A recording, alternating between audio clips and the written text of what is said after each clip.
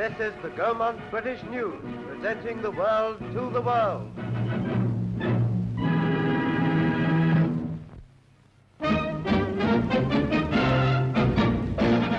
A civil plane circling and descending upon a British airport brings the envoy of the United States, Ambassador to London, and we hope and believe a friend of Britain, Mr. John G. Winant.